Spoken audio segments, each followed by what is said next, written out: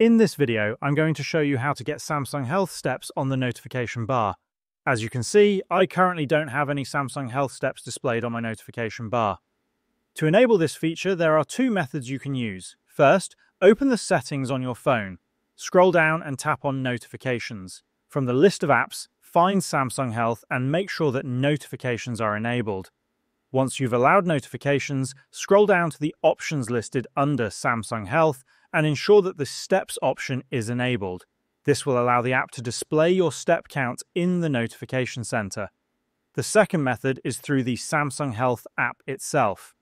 Open the Samsung Health app and tap on the three dots in the right-hand side of your screen. From the drop-down menu, select Settings.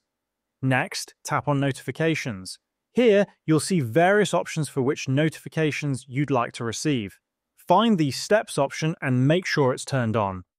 After completing these steps, your Samsung Health Steps will appear on your notification bar, allowing you to track your daily progress without having to open the app. And that's how you can get Samsung Health Steps on the notification bar.